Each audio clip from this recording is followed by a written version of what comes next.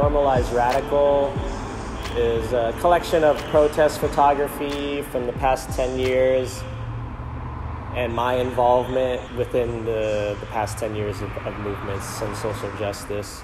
And in the perspective, it's coming from kind of like a street perspective as well as a frontline perspective of activism. 10 years is a good amount of time to do something, to be like, all right, so now what? Just reflect back on it. 10 years of shooting for photography, you're gonna get like a lot of images. So I would say I have like, you know, it's all shot on film, but then there's also some digital, so let's just say hundreds of photos, and you cut it down, you know, to like 50, and you continue to keep looking at it, and then you trim it down, and right now I think the exhibit has 23 photos in it. The significance of these selected 23 images is that I feel like this shows kind of like this emotive kind of feeling. Maybe it's like a frustration. It's darker, subversive. It has more of like an anger tone. But this kind of just summarizes kind of like the thoughts and feelings behind my growth, what I've gained and valued or from, you know, these past 10 years. And really it's just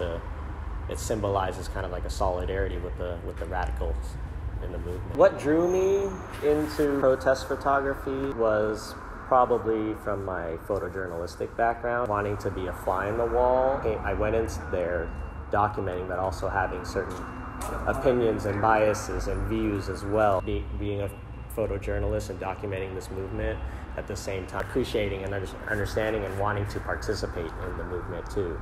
As this project kind of came about, like I wanted to share that my opinions, my perspective. The image that I value the most, because it was such a pinnacle moment in my development and understanding of solidarity, was the Fuck the Police picture, and that one's entitled An Unsanctioned Event, because this was taken in 2012, like early 2012, and this was during the Occupy movement.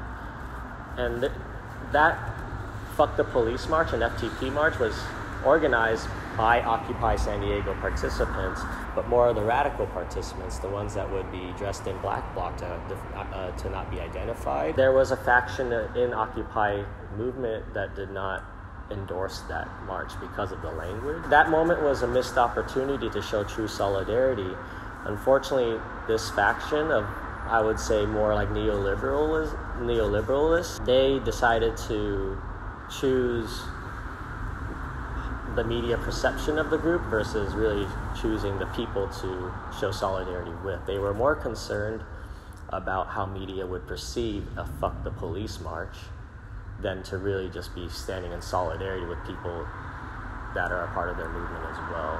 The title Normalize Radical, it came about kind of organically as I was looking through the photos and recognizing that, and then with the help of the gallery kind of making like pushing me in that and making me recognize, you know, what I am trying to say and what narrative I am trying to convey. My audience is not like a Trump supporter.